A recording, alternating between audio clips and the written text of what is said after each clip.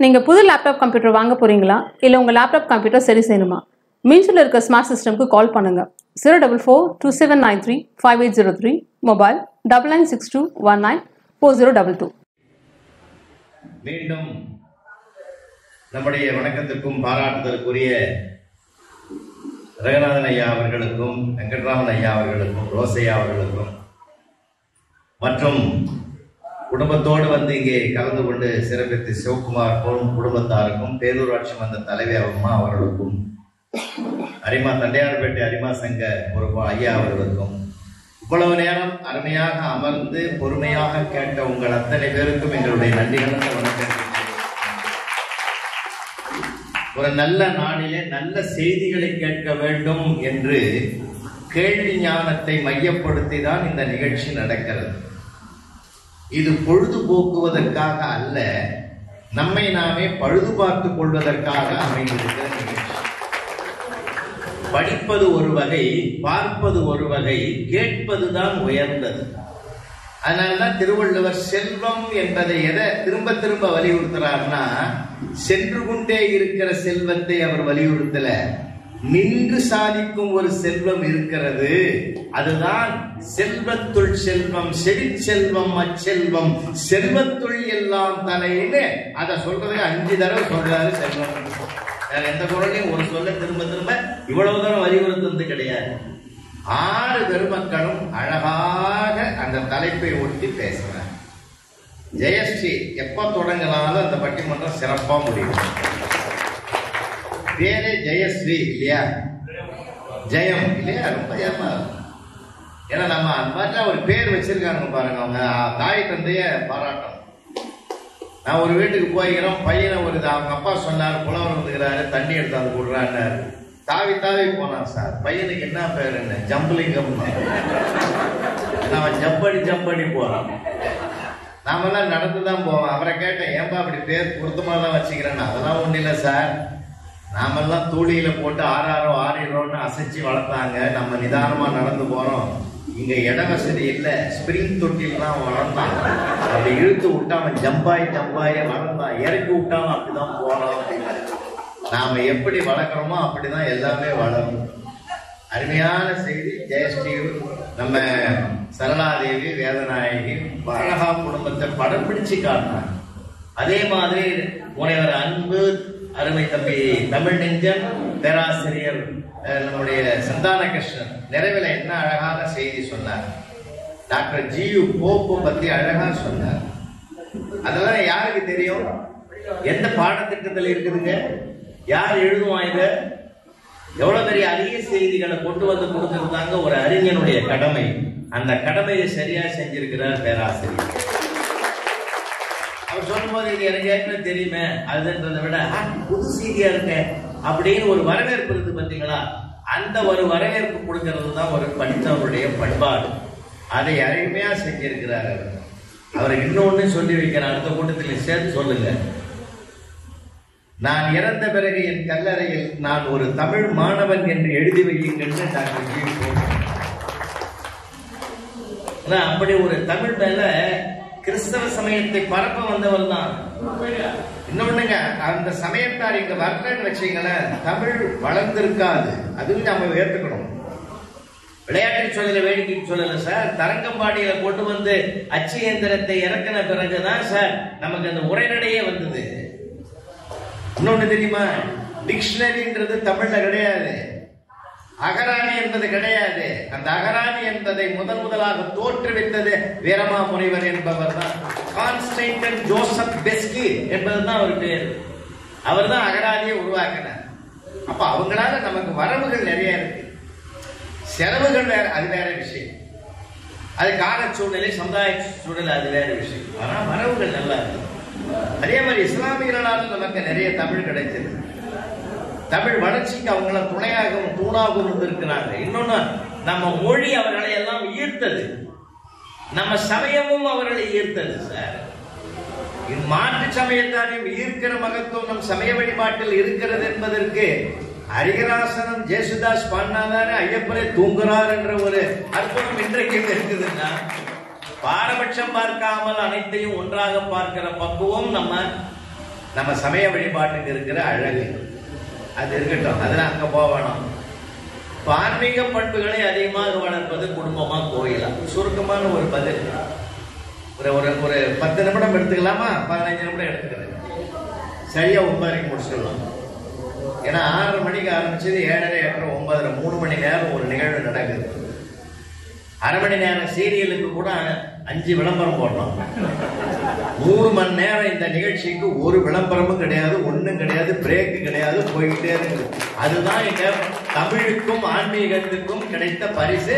இந்த 6 பேரும் நாங்களும் உட்கார வைக்கிற பெருமையும் எங்களுக்கு இருக்கு. அவ்வளவுதான். நீங்களும் இருந்து கை தட்ட வேண்டிய இடத்துல கை தட்டுங்க, சிரிக்க வேண்டிய இடத்துல சிரிச்சிங்க. ரொம்ப சந்தோஷமா இருக்கும். பல இடங்கள்ல நாங்கெல்லாம் கொஞ்சம் நெஞ்சம் படம் நாங்க பாடு எவ்வளோ ரொம்ப கஷ்டப்பட்டு இருக்கோம். ஏராளமான கிராமங்களுக்கு என் கூட வேதநாயகி பயணம் பண்ணுவாங்க. நாங்க போகாத தமிழ்நாட்டில் ஊரே கிடையாது. அந்த சந்து பொந்தெல்லாம் படாத பாடு பட்டு மேடையே எங்க இருக்குதுன்னு தெரியாது. அதுல ஒருத்தன் சொன்னா எங்க மேடைன்னு கேட்டுது அந்த புள்ள. உங்களை பார்த்ததுன்னா குழி எடுக்க சொன்னான். சண்டால பாவி எப்படா குழி எடுக்க போறது? இல்ல இனிமேல் தான் அந்த கால் நட்டு மேடையை போடணும், அதுதான் குழி எடுக்கணும். எவ்வளவு சிக்கல், எவ்வளவு இருக்கு. ஆனா அருமையான மேடை அமைச்சு எனக்கு என்னன்னா அந்த மூத்த பெருமக்கள் 3 பேருமே மும்மூர்த்திகள் மாதிரி நான் பாக்குறேன். பிரம்மா, விஷ்ணு, சிவன் மாதிரி பாக்குறேன். நல்லா இருக்கு. அவங்கெல்லாம் நல்லா இருக்கும். நம்ம சார்ந்தவங்க நல்லா இருக்கணும். இவ்வளவு பெரியவங்க, பெரிய பெரிய தொழில் அதிபர்கள் எல்லாம் ஏற்ற வேலைகள் எத்தனை தானே நீங்க வந்திருக்கிறீங்க பாத்தீங்களா? அவங்க நம்ம ஊர்ல ஒரு நல்ல விசேஷம் நடக்குது, நல்ல செய்தி நடக்குது. பேரூராட்சி மன்ற தலைவி எங்க பார்த்தாலும் இப்ப பெண்கள் தான் பிரமாதமா இருக்கிறாங்க. நம்ம வீட்டு பிள்ளை நமக்கு வழிகாட்டுகிற ஒரு பொறுப்புல வந்திருக்குதுன்னா நம்ம தான் பாராட்டணும். ஏன்னா இப்ப எல்லாம் பாத்தீங்கன்னா அன்னைக்கு கூட நான் குடும்ப கூட்டத்தில் அதிகமா பேசுவேன்.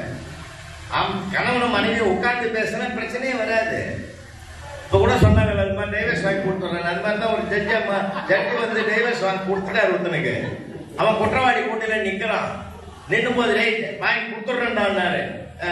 இல்லடா எனக்கு மனசு கேட்கல, 2 பேரும் கொஞ்சம் பேசி பார்த்து கலந்து பேசி தொடர்ந்து வாழறதுக்கு பாருங்கடா. அதெல்லாம் இனி ஒத்து வராது ஜட்ஜையா, நீ மூச்சு கொடுத்துறையா அப்படின்னு அவன். சரி தீர்ப்பு எழுதிட்டாரு. இந்த தீர்ப்பு கேட்டா நீ கஷ்டப்படுவேன். என்ன படிங்கன்னா அடுத்த மாசத்துல இருந்து உன் சம்சாரத்தை உன்னை விடுதலை கொடுத்துட்டேன். ஆனா அந்த அம்மாவுக்கு ஜீவனாம்சமா உன் சம்பளத்துல பாதி கொடுக்கணும்னு. அவன் சிரிக்கிறான். சார் ஏண்டா சிரிக்கிற, உனக்கு கஷ்டமா இல்லையா? 10 வருஷமா முழுசா கொடுத்துக்கிற சாமி,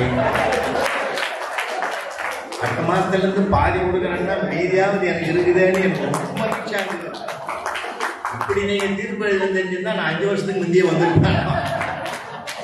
ஏன்னா அவருக்குள்ள அவ்வளவு பெரிய போராட்டம் இருக்குன்னு அவருக்கு ஜட்ஜாவுக்கு அப்படியேதான் தெரியுது. பிரிந்து வாழ்வது வாழ்க்கை அல்ல, ஒருவரை ஒருவர் புரிந்து வாழ்வதுதான் வாழ்க்கை. நீயா நானா என்பது வாழ்க்கை அல்ல, நீயும் நானும் என்பதுதான் வாழ்க்கை என்று நம்ம பெரியவங்க சொல்லி கொடுத்த பாடங்க. நம்ம தாத்தாவும் பாட்டனுக்கும் பாட்டுங்க என்னையா தெரியும்? இத மாதிரிலாம் டைவர்ஸ் கேஸ் கோர்ட் அது தெரியுமா? அதுக்கு கல்யாணமான உடனே கோயிலுக்கு வந்த கூட்டம் எல்லாம் இப்ப கோர்ட்டுக்கு போகுதியா? வருத்தமான செய்தி. இன்னைக்கு இருக்கிற நிலைமையை விடுங்க. ஆனா இந்திய நாங்க நகைக்கரங்க இருக்கிறவங்க நம்ம அத்தனை பேருமே ஒன்றுக்கு நம்ம அஞ்சனம். எதுக்கு தெரியுமா? மனசாட்சின்ற ஒன்றுக்கு நம்ம பயப்படணும். தெரியுமா உங்களுக்கு?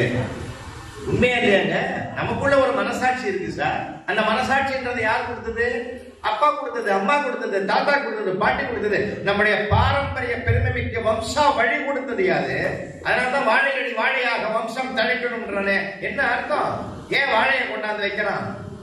வாழை மரம் வாழையடி வாழையாக வம்சம் தழைக்கிறேன் தான் சொல்றான். ஒரு வீடு கட்டுறீங்க, சவுக்கு கொம்பு கட்டினா சாரம் கட்டினா மேல பிட்டையை ஏத்துறீங்க. ஆனா கிரக பிரவேசத்துக்கு அந்த சவுக்கு சாரம் கட்டி உதவன சவுக்கு கொம்பெல்லாம் ஓரமா போயிடுது. தோட்டத்தில் இருக்கிற வாழை மரம் வாசல்ல வந்து காய்கறி பூவோட நிக்குது. அப்போ அதுவே கற்பனை பண்ணி பாருங்க. அதுவே கேட்டு அம்மா நான் வருஷக்கணக்கில் நானு ஏடிப்படியா என் மேல ஏறிதான் அந்த பில்டிங்கை கட்டினா நன்றி கட்ட பயிலுங்க என்ன ஓரமா தூக்கி போட்டு தோட்டத்துல சும்மா நின்று கண்ட ஒன்றை கொண்டாந்து வாசல்ல வச்சுட்டாங்க. இது தர்மமான்னு கேட்டுதான். அப்ப வாழை மரம் சொல்லிச்சான், ஒண்ணு நீ கேட்கறதுல நியாயம் இருக்குது, நான் சொல்ற பதில கேட்டு நீ முடிவுக்கு வா. நீ இறந்த பிறகு உதவுகிறாய், நானும் இருக்கும் போதே இலையால் உதவுகிறேன், பூவால் உதவுகிறேன், நாடால் உதவுகிறேன், சாரால் உதவுகிறேன், தண்டால் உதவுகிறேன், பூவால் உதவுகிறேன், காயால் உதவுகிறேன், கனியால் உதவுகிறேன், மருந்தாக உதவுகிறேன். என்னுடைய வேஸ்டே எதுலையுமே கிடையாது. நான் வாழும் போதே உதவுவதனால்தான் வாழப்போகிற இந்த மனிதனுக்கு வாசலில் நின்று வரவேற்பு கொடுப்பதற்காக நிறுத்தப்பட்டிருக்கிறேன். அது மாதிரி ஒவ்வொருலேருந்து ஒவ்வொரு நீதி இருக்கு சார். இதெல்லாம் யார் சொல்லி கொடுத்தாங்க? நம்ம சரளாதேவி சொன்ன மாதிரி குடும்பத்தில் சொல்லி, அம்மா சொல்லி, அப்பா சொல்லி, இதான் வம்சாவளி சார். அதனால்தான் 3 தலைமுறையை குருக்கள் கூட கேட்கிற பரம்பரை 3 தலைமுறை சொல்றோம் இல்ல, 3 தலைமுறையை சொல்லித்தானே சார் நம்ம ஒரு யாகம் நடத்துறோம், ஒரு விசேஷம் நடத்துறோம்.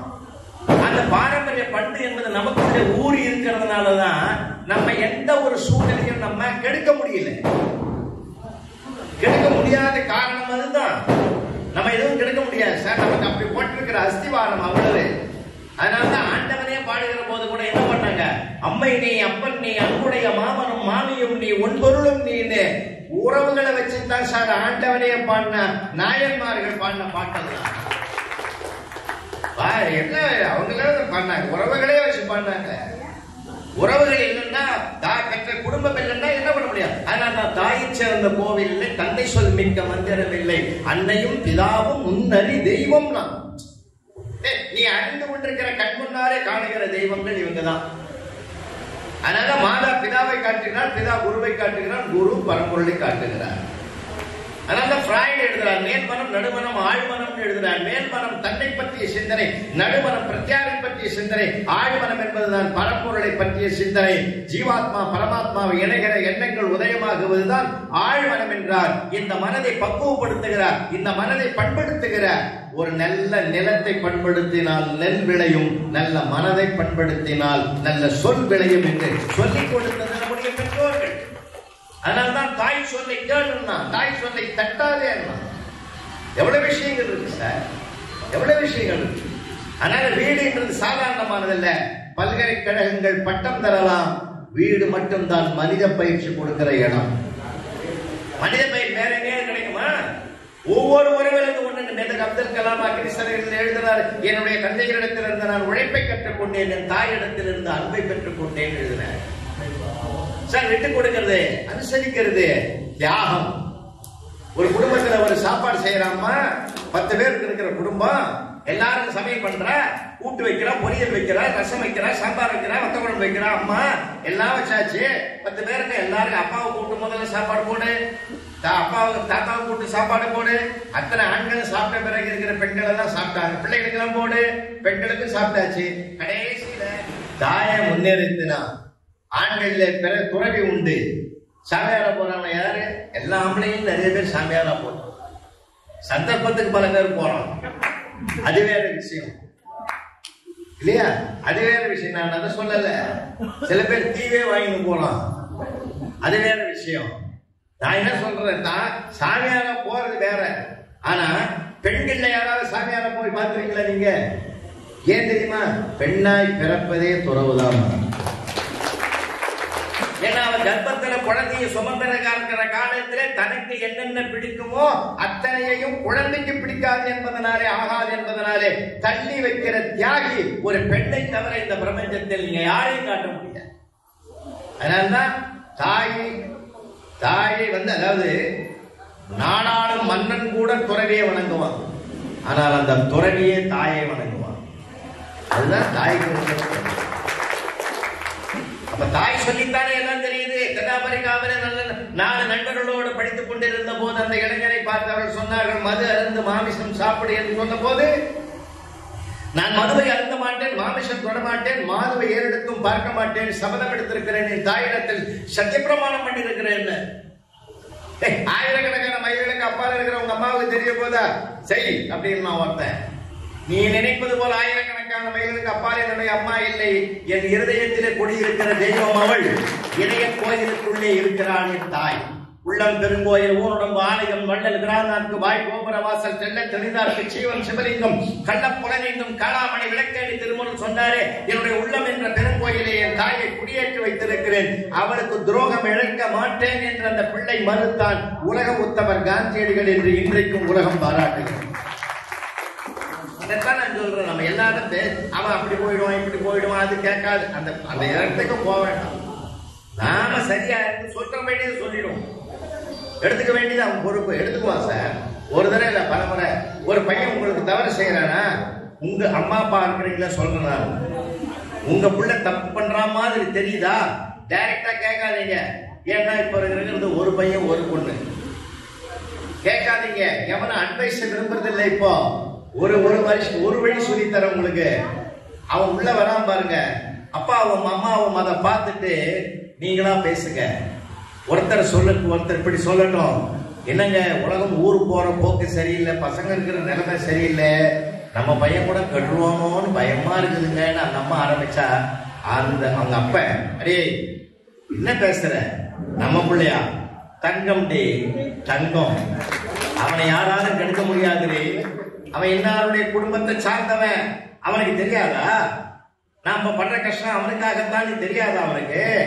இந்த அம்மாவுக்கு இந்த ஊர்ல என்ன பேர் இருக்குதுன்னு தெரியாதா? இந்த அம்மாவுக்கு உலக உறவுகள்ல என்ன மரியாதை இருக்குதுன்னு அவனுக்கு தெரியாதா? ஏய் நம்ம பிள்ளை பெற்றோதர பேசன குறையா பேசன நடக்கிறத வேறன்னு சொல்லிட்டு அங்க மருந்த பேசுறான் பத்தியா சந்தானேஷன் கவனிங்க. மருந்த பேசுறான் பாத்தீங்களா? அப்ப மருந்து பேசுகிற போதுதான் அந்த பையனுடைய காதல விழுதுன்னு வச்சுங்களேன். காதல விழுந்ததுன்னா கண்ணீர் விடுவான். சார் எங்க அப்பாவும் அம்மாவும் என் மேல எவ்வளவு நம்பிக்கை வச்சிருக்காங்க, சத்தியமா இனிமேல் தவறு செய்ய மாட்டேன்ற மனப்பக்குவம் அவனுக்கு தானா வருமா வராதா சார்? இதுதான் சார் அணுகுமுறை. இதுதான் அணுகுமுறை. நீங்கள் அதிகாரத்தை கையில் எடுக்காதீர்கள், தோற்று விடுவீர்கள். அன்பை கையில் எடுங்கள், ஜெயித்து விடுவீர்கள். அன்பை கையில் எடுப்ப சார். அது நட்பிலும் சரி உறவிலும் சரி யாரா இருந்தா என்ன, இதைத்தான் நம்முடைய வீடு சொல்லிக் கொடுத்தது. அதைத்தான் ஜெயஸ்ரீ அழகாக சொன்னார். அன்புதான் என் அஸ்திவாரம். பக்திக்கு அன்புதானே. ஆண்டவரிடத்தில் அடியவன் செலுத்துகிற அன்புக்கு பக்தி என்று பெயர். நான் அன்பிடத்திலே செலுத்துகிற பக்திக்கு அன்புக்கு நட்பு என்று பெயர். நான் என்னுடைய மனைவியிடத்தில் செய்கிற அன்புக்கு காதல் என்று பெயர். என் பிள்ளைகளிடத்தில் நான் செலுத்துகிற அன்புக்கு பாசம் என்று பெயர். என் பிள்ளைகள் என்னிடத்தில் காட்டுகிற அன்புக்கு பற்று என்று பெயர் என்றால் ஒரே அன்புதான். பல பேர் ஒரே அன்புதான், எல்லாம் அன்புதான் அடிப்படை. அன்பெனும் பிள்ளைகள் அகப்படும் மலையே என்றார் அருட்பிரகாச வள்ளலார். சார் சகாதேவன் எதில் வச்சு கட்டினா? திருப்பார்கடல போய் தவம் பண்ணானா? கடல்ல தவம் பண்ணானா? வெயில்ல தவம் பண்ணானா? மழையில தவம் பண்ணானா? சார் சகாதேவ கிருஷ்ண பரமாத்மாவுக்கு வாக்குவாதம் நடக்குது. வருகிற பாரத போரை நிறுத்த முடியுமா? நிறுத்தலாம். எதை சொல்லுகிறாய்? எப்படி சொல்லுகிறாய்? பாராள கண்ணனிகள் பார்த்தனை முன்கொண்டு குழல்களின் நிர்ணயம் நான் கட்டுவனே வாராதி இங்கு மகாபாரத போருன்னா என்ன சொல்ற? பாராள கர்ணன், இந்த நாட்டினுடைய ராஜ்யத்தை கர்ணனுக்கு கொடுத்துருவோம். இகழ் பார்த்தனை கொண்டு அர்ஜுனனை கொன்னுடுவோம். பாஞ்சாலிய மொட்டை அடிச்சுடு.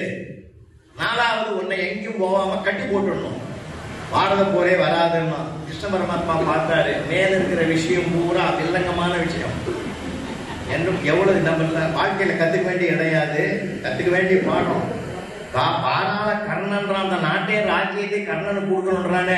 கர்ணன் தான் பாண்டவர்களுக்கு மூத்தவன்ற தகச்சி இந்த பையனுக்கு எப்படா தெரியும்? பக்குனாய் போச்சு அவருக்கு. அவர் கிருஷ்ண பரமாத்மா சொன்னாரு, பெரிய மனுஷன் தான், பெரிய மனுஷன் தான். மேலகிற மூணையும் விட்டுடு. ஒரே வார்த்தையில முடிச்சிட்டாரு. மேலகிற மூணையும் விட்டுடு. ஏன் தெரியுமா? பாராள கர்ணன், அது கர்ணன் சம்பந்தப்பட்டது. அர்ஜுனனை கொள்வது இது அர்ஜுனன் சம்பந்தப்பட்டது. பாஞ்சாலியை மொட்டடிக்கணும், இது பாஞ்சாலி சம்பந்தப்பட்டது. உன்னை கட்டுவன் சொன்னான் பார்த்தீங்களா, அது மட்டும்தான் கண்ணனை பற்றிய சம்பந்தப்பட்டது. அத கண்ணன் என்ன சொல்றாரு? அடுத்தவன் சம்பந்தப்பட்டதை நீ தலையிடாதரா, உன் சம்பந்தப்பட்டதை மட்டும் நீ பார்த்துக்கிறானே அந்த இடத்துல அறிவுரை சொல்றாரு. அப்படிதான் சொன்னாரு. என்னை கட்டுவன் சொன்னிய, எப்படி கட்டுவேன்? அப்பதான் கண்ணை முடிக்கலாம், தியானம் பண்ணா, மனசுக்குள்ளேயே கட்டிட்டான். 16,000 விஸ்வரூபம் எடுக்கிறாரு.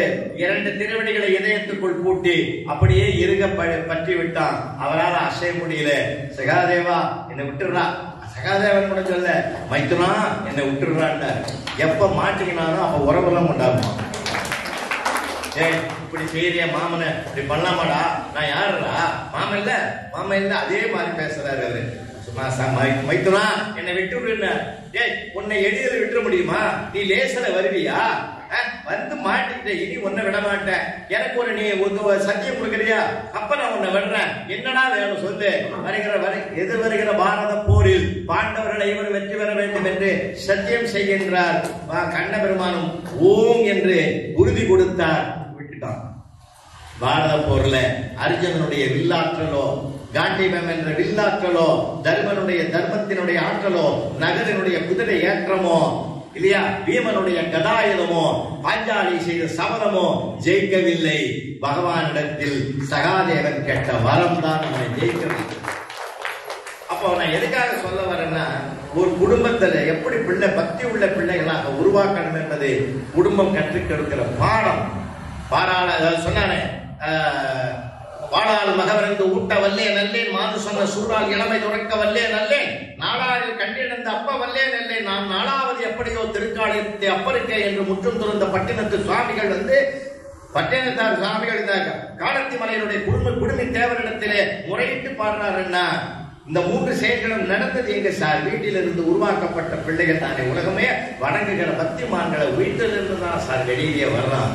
ஆகையினால இந்த பட்டிமன்றத்தை பொறுத்த வரையிலே ஆன்மீக பண்புகளை அதிகமாக வளர்ப்பது கோயிலை விட குடும்பமே என்று வழங்க வேண்டும் என்று பேசினாங்க. அதுதான் பேசினாங்க. இப்ப கோவில்னா சும்மாவா சார்? நமக்கெல்லாம் வேற வேலையே இல்லையா? வீட்டுல விநாயகரை வச்சு கும்பிட வேண்டியதானே. ஏன் இவங்க வரசக்தி விநாயகர் கோயில் குளக்கரைக்கு இவ்வளவு பெரிய கோயிலுக்கு எல்லாரும் சேர்ந்து அவருக்கு அபிஷேகம் பண்ணி அன்னதானம் கொடுத்து இவ்வளவு ஒரு உற்சவ மூர்த்தியை கொண்டு நிறுத்தி ஊர்வலம் எல்லாம் பண்ணணும்னு சொல்லி இவ்வளவு ஏற்பாடு எதுக்கு சார் பண்ணணும்? எதுக்கு பண்ணணும்? அப்போ வீட்டிலையும் ஒரு வழிபாடு, திருக்கோவில்களிலும் ஒரு வழிபாடு. அன்பு சொன்ன மாதிரி திருக்கோயில்கள் ஆயிரம் அர்த்தங்கள் இருக்கு. நம்ம தமிழிங்கன் பாடின மாதிரி அத்தனை ஆழ்வார்களும் நாயன்மார்களும் பாடி பதிகம் பாடினது கோயிலுக்குள்ளதானே. யாராவது வீட்டுல உட்கார்ந்து பதிகம் பண்ணாங்க?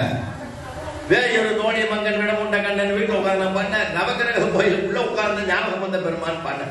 எதுக்காக சொன்னா, கோவில்கள் என்பது ஒரு கூட்டு உறவை வளர்க்கக்கூடிய ஒரு நிலையம். அது இன்னும் சொல்ல போனால் கோபுரம் நிறைய பேசணும். கோபுரங்கள் உயரமா இருக்குது, ஆனா கர்ப்பகிரகம் குள்ளமா உயரமும் கம்மியா இருக்குது. ஏன்? ஆனானப்பட்டவரும் பணிந்து போக வேண்டும் என்ற இடத்தை வாழ்க்கையை கற்றுக் கொடுக்கிற இடம். ஒவ்வொன்றுக்கும் ஒவ்வொரு விஷயம் இருக்கு. ஏன் தேங்காய் உடைக்கிறான், ஏன் இது பண்றான், எல்லாத்துக்கும் விஷயம் இருக்குது.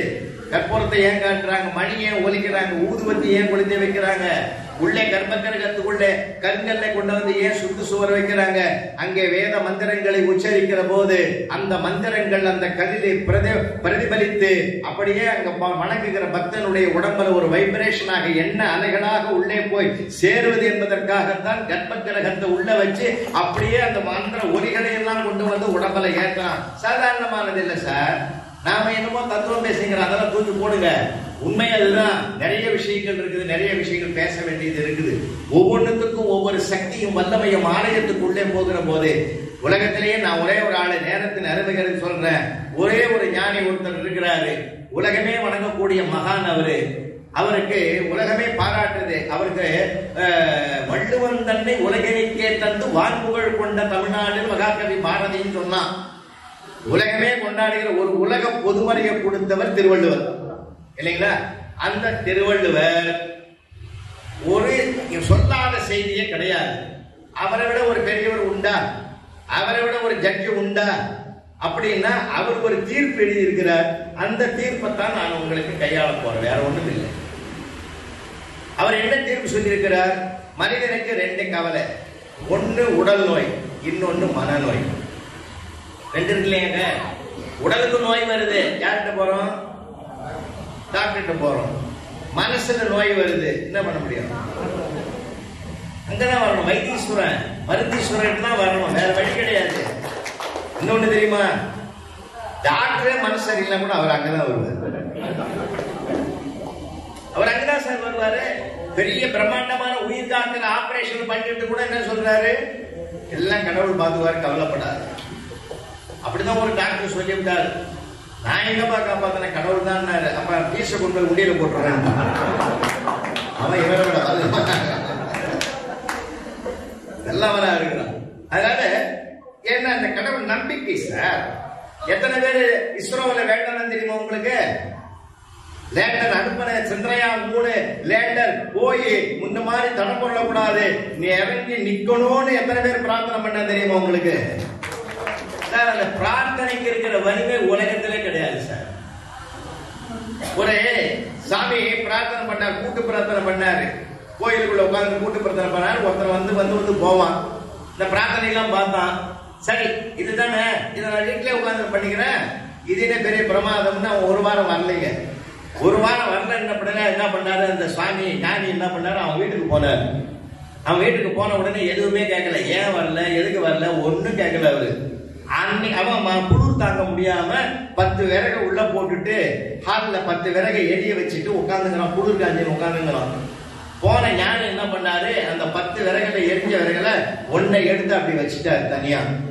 1 மணி நேரம் அவரும் மௌனமா உட்கார்ந்தார், அவரும் மௌனமா உட்கார்ந்தான், எதுவுமே பேசல. 1 மணி நேரத்துக்கு பிறகு எழுந்து வந்துட்டார். இன்னும் வந்தவர் ஒண்ணுமே சொல்லல, அவனும் புரிஞ்சுக்கலாம். மறுநாளே கோயிலுக்கு வந்துட்டான், அந்த பிரார்த்தனை கூட்டத்துல கலந்துக்கலாம். ஏன் தெரியுமா? 10 விறகும் எரிஞ்சுக்கிட்டு இருந்த போது ஒன்றை தூக்கி தனியா வச்சு 1 மணி நேரம் தனியா வச்சார். தனியா வச்ச அந்த ஒரு விறகு அப்படியே தனிஞ்சு நின்று போச்சு. ஆனா 9 விறகும் அந்த 1 மணி நேரத்துல எரிஞ்சு முடிஞ்சது. அப்பதான் நினைச்சான், நாமளும் தனித்திருந்தால் இப்படித்தான் ஆவோம், இணைந்திருப்போம் கூட்டு பிரார்த்தனைகள் என்று ஞானி மௌன பாடம் நடத்தினார். வாய் திறந்து சொல்லல, மௌனத்தால் பாடம் நடத்தினார். அதனால கோயில்னு ஒண்ணு வைக்கிறாங்க. ஆகம விதிகளின்படி, வேத சாஸ்திரங்களின்படிதான் கோயில்களை நிர்மாணிக்கப்படுகிறது. இந்த இடத்துல இந்த கோயில் வரணும். இன்னொன்னு சொல்லிடுங்களா, இதே குளக்கரையில இந்த வரசித்தி விநாயகர் கோயில் அமையணும்னா எப்படி இருக்கும்னா நான் நினைக்கிறேன் சார். ராமபிரான் 10 ஆண்டுகள் தண்டகாரண்யத்துல தங்கின இடம் தென் தமிழ்நாடு என்றுதான் வரலாறு கூறுகிற ஒரு பெரிய உண்மை. அந்த தண்டகாரண்யம் என்பது தமிழ்நாடு, என்டையர் தமிழ்நாடு. அந்த என்டையர் தமிழ்நாட்டுல தண்டகாரண்யத்தில் இருந்துதான் நேர இலங்கைக்கு தான் போறாரு. திரும்பி ராமேஸ்வரம் வந்து ஈஸ்வரனுக்கு அபிஷேகம் பண்ணி அந்த ராவண வதத்தை செய்த அந்த தோஷத்தை நீக்கி கொண்டு புறப்படுறதா வரலாறு ஐதீகம். என்றால் அந்த தண்டகாரண்யத்துல யார் இருந்தாங்க? அந்தணர்கள், அருந்தவ முனிவர்கள், ஞானிகள் தவம் செய்த புண்ணிய பூமின்னா. ஒருவேளை இந்த குளக்கரையில ஏதாவது ஒரு ஞானி உட்கார்ந்து தவம் பண்ணி இருக்கலாம். அந்த தவம் பண்ண இடத்துல கோயில் உருவாகலாம். சாதாரணமான இடத்துல கோயில் வராது சார்.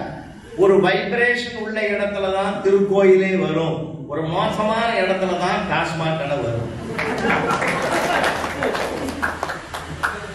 சொல்லல சார், நீங்க ஆராய்ச்சி பண்ணி பாருங்க. ஏன் நீங்க சில இடங்கள்லாம் பாருங்க, நம்ம மனமுகூர்த்தம் ஏன் சார் பண்றோம்? ஒரு நல்ல அமையணும் தானே சார் மனமுகூர்த்தம் பண்றோம். ஒரு நல்ல நாளை கிரகப்பிரவேசம் வைக்கிறோம், விளக்கை ஏற்றணும், என்ன மங்களகாரிகளை ஏன் பண்றோம் சார்? சுபிட்சமா இருக்கணும்ன்றதுக்காக தான். இந்த எண்ணங்கள் தான் மனித வாழ்க்கை. அப்படியானால் எண்ணங்களை சில நேரங்களில் சிக்கலுக்கு ஆளாக்குவது வீடு, ஆனால் எண்ணங்களை தூய்மைப்படுத்துவது திருக்கோயில்களாக இருக்கிற அழகை நாம் பல இடங்கள்ல பார்க்கிறோம். ஸ்ரீரங்கம், அதை மட்டும் எடுத்துக்கிறேன், ஒரே ஒரு 2 நிமிஷம் பொறுத்துக்கிறேன்.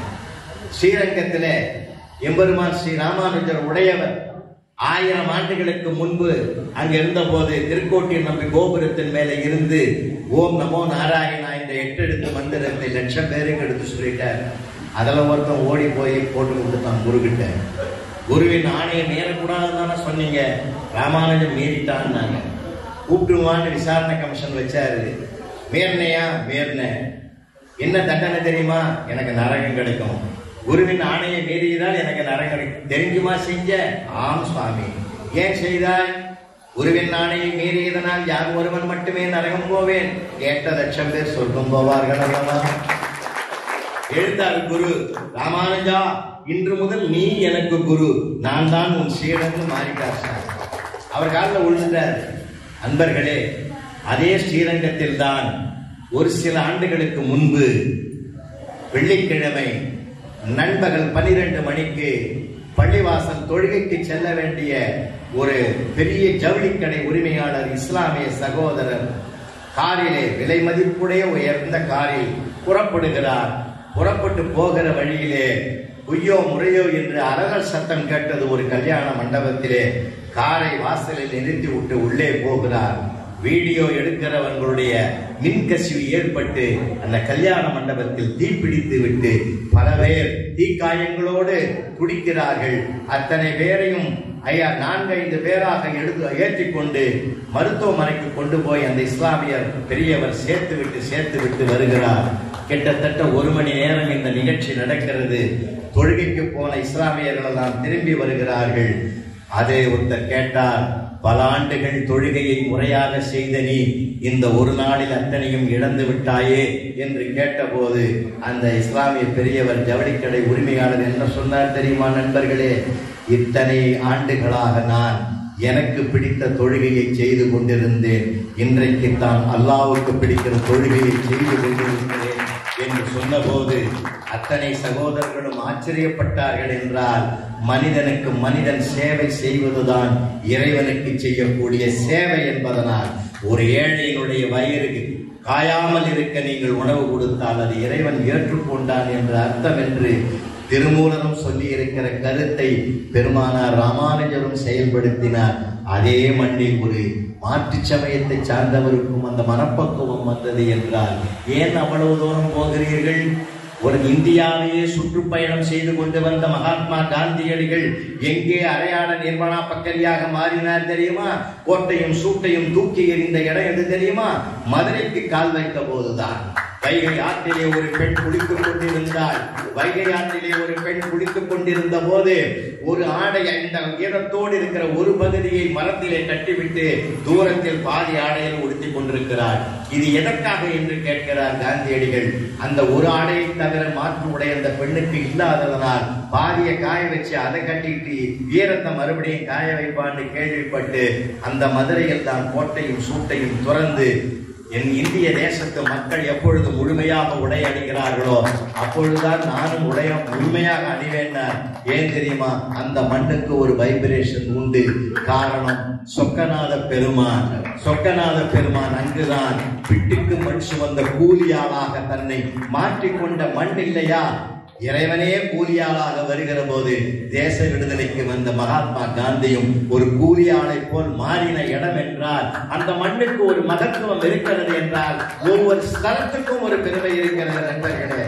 இதை பெற்றிருப்பது திருக்கோயில்களாக இருப்பதனால் வீட்டு வழிபாடும் இருக்கிறது, கோயில் வழிபாடும் இருக்கிறது. வீட்டு வழிபாடு நான் நல்லா இருக்கணும், என் வீட்டுக்காரர் நல்லா இருக்கணும், பிள்ளைங்க நல்லா இருக்கணும், எல்லாம் வசதியா இருக்கணும்னு சுயநலம் வேண்டுவது வீடு. அப்பா இந்த ஊர் நல்லா இருக்கணும்டா, மாதம் மழை பெய்யணும்டா, பயிர் விளையணும்டா, உயிர் வாழணும்டா, அப்பா நான் வேண்டுதல் கேட்டு அருள் புரிதல் வேண்டும், அருள்களுக்கெல்லாம் நான் அன்பு செயல் வேண்டும்னு அந்த பிரார்த்தனை பொதுவாக வருது பற்றியா? சுயநலம் சார்ந்த வீட்டுக்கு 49 மதிப்பெண், பொதுநலம் சார்ந்த வேண்டுதலுக்கு 51 மதிப்பெண் கொடுத்து குடும்பங்களை விட கோயில்கள் தான் அந்த பொதுநலத்தை கற்றுத் தருகிறது என்று சொல்லி இந்த நல்ல வாய்ப்புக்கு நன்றி கூறி விடைபெறுகிறோம்.